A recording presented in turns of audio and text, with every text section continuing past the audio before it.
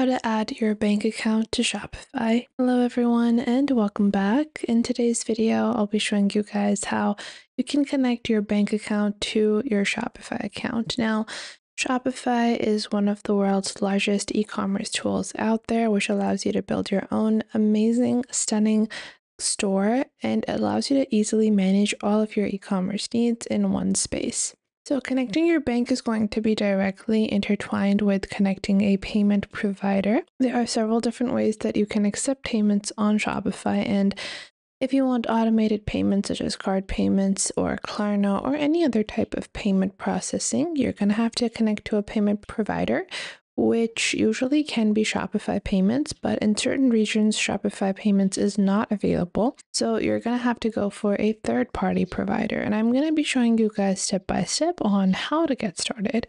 So let's get started. The first step is to log on to your Shopify store, and you're just going to log on to your dashboard. Once you log onto your dashboard, you're going to go into settings on the bottom left, and then you're going to click on payments. Once you click on payments, you're going to click on choose a provider. And once you click on choose a provider, you're going to have several different types of payment gateways. So in terms of payment gateways, you can really choose whichever one you prefer. It's going to recommend certain, payment gateways depending on whichever region you are in. Ideally, I recommend going for Shopify Payments. That is honestly one of the best, payment providers out there because it is going to provide you with the lowest transactional fees. And you can just search for the provider over here. And for us, I currently think I'm just going to go with whatever is popular in my region. So going into my store, I have Iden Payment, Asia Bill Payments Direct, I have Integration Use Pay, and I'm just going to scroll down. Stripe, Tap Pay. I'm going to go with Iden Payments. Once I do that, I'm going to click on Install. And once I click on Install, it will open up Iden Payments as a, application, which I'm going to install. So you're going to click on Install once more. And once you click on Install once more, you're going to choose the type of account you want to link. I'm just going to make this a test account for now. You're going to make it a live account. Once you do that, you're going to choose your username. So this is going to be Lily Davis, and we're going to click on next over here. We're going to enter our Gmail and then build a password. Click on login. This is giving us a issue for which we're going to have to recreate our account. So I'm just going to go into Iden Payments. Once I do that, we're going to go back and we're just going to sign on. We're going to click on login. Then once we do that, we're just ensuring that our sign up is complete, like so. And once we've done that, we will see Iden Payments in our Shopify store. And at the bottom of your payment section, you're going to see the section where you have to link your bank account, or your payment section makes you connect to your bank account by default. Now, for some reason, Iden Payments is having a bit of an issue right now. So let's try this out on a different one.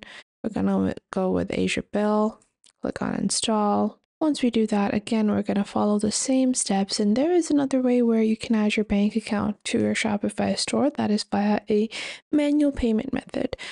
So you're going to fill in your information such as your Shopify key and your gateway ID.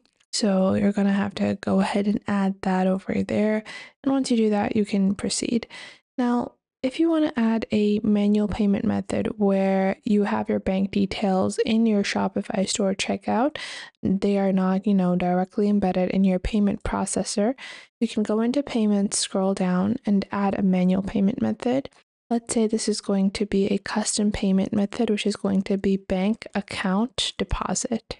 And I'm going to add additional details. So this is going to be pay or transfer funds directly into our bank account. We're going to add our payment instructions. So take a screenshot of your order total, send the total amount to, whatever bank it is. You're going to add bank account number or any other information, and then send screenshot of order and payment confirmation to whatever your email address is. You're going to add that and then just click on activate.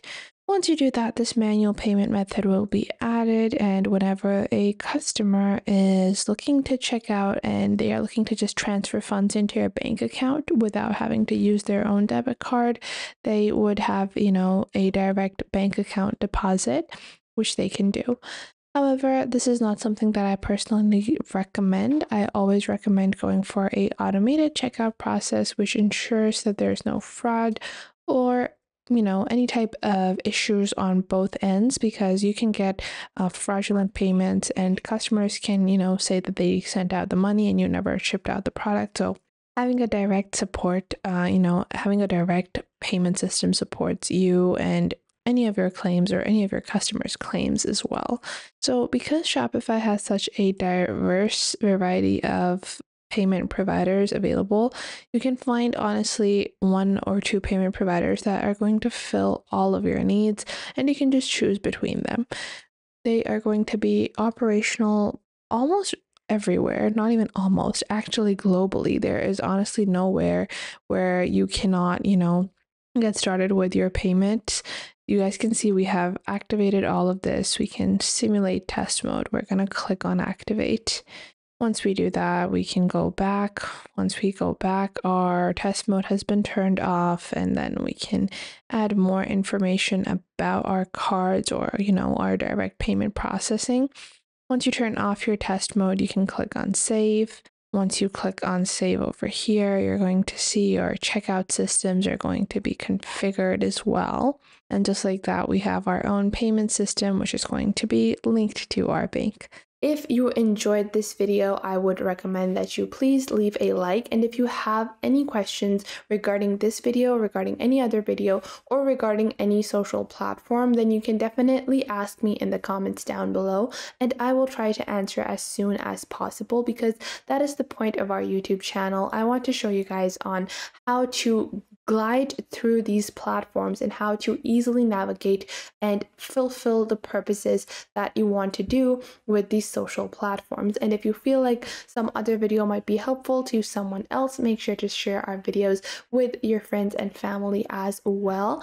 And if you find that there is something missing, I will try to figure out a way to integrate more accurate content according to your needs onto the channel. So make sure to tell me if you find anything missing. So that was it for today. Make sure to leave a like and subscribe to the YouTube channel, and I will catch you guys in the next video.